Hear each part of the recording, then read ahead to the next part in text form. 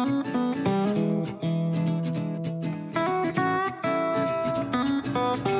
everybody, welcome back to Growing Organic. Alright, today what we're going to do is we're going to do a pH test. Now I got this little pH testing kit from my local grow store, and the reason you want to test your pH is because you won't be able to uptake nutrients if you have the wrong pH. You can see here, now this is called a Mad Farmer testing kit, pH control kit. This is about $15 or so. You can get digital meters that will also read the pH, but I got this one. Now what comes in this package is, first you have the pH adjusters. This is up and down, so if it's too high, too alkaline, you want to lower it with the down. Or if it's too acidic, then you add this one. But for starters, I'm not going to even use these ones because, you know, since this is Growing Organic, let me show you something here.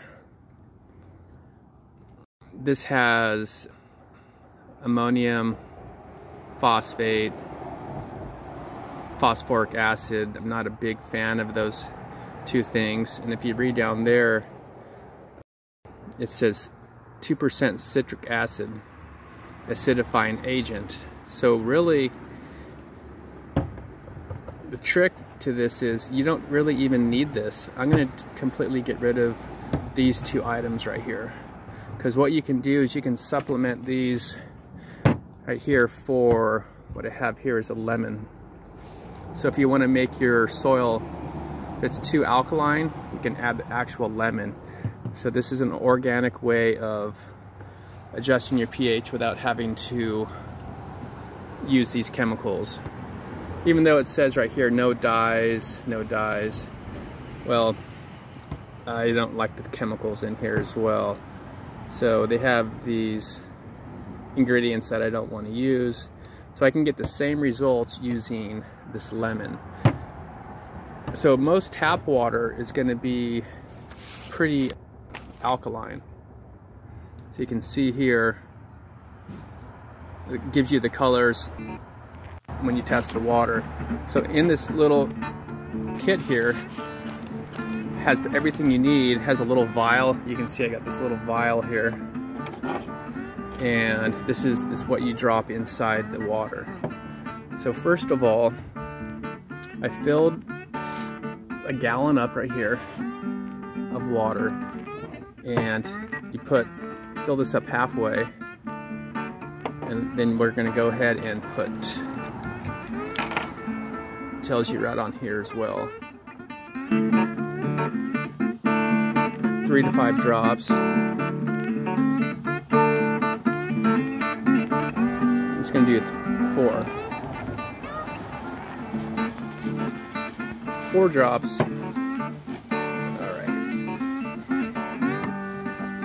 Shake this up. Now also on the back of this, it tells you right here, what we want to be at is about a 6.5.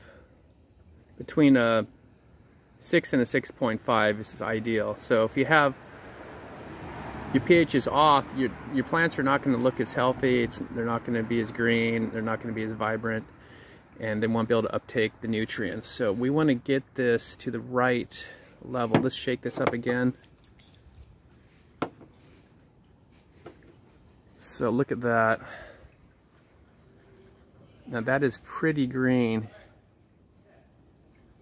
So you tell me which one do you guys think that color is right there? I think we're at about a 7 or an 8, or even higher, 8.5. It kind of looks like a blue-green.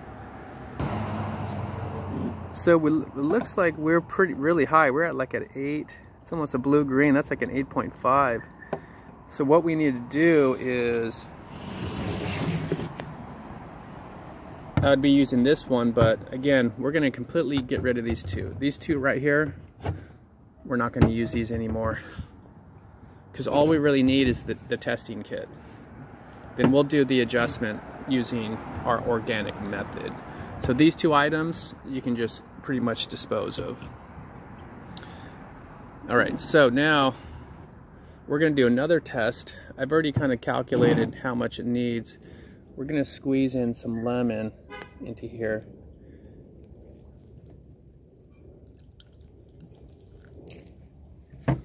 Alright, so now what we're going to do is, see the package comes with this little turkey baster thing right here. So we're going to go and drink some of this up, squeeze this, and it fills up.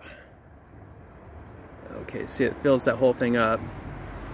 Now we're going to do is put that in right in your 1 gallon of water. So once you kind of get this calculated, you'll be able to do the same thing every time. So I put in about 1.5. I need a little bit more. I need about at least 2 milliliters in here. So what we'll do now, we're going to shake this up.